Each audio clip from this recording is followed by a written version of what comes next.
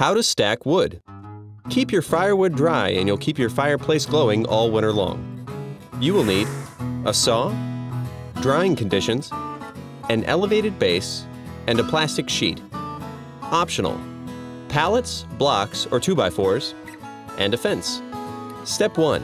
Use a saw to cut all of the wood a uniform length, long enough to fit in your fireplace so it will stack well in a single row.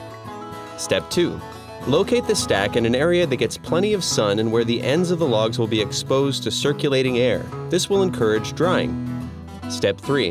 Provide an elevated foundation so that air can pass beneath the stack. Keeping the wood off the ground will help it dry and will prevent mold growth. Stack the wood on a pallet, concrete blocks, or on top of 2x4s. Make sure the base is stable. Step 4.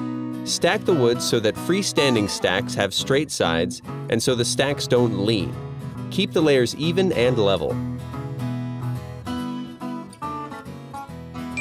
Stack the wood in a single row against a fence. Step 5. Cover the stack with plastic sheeting to protect it from rain.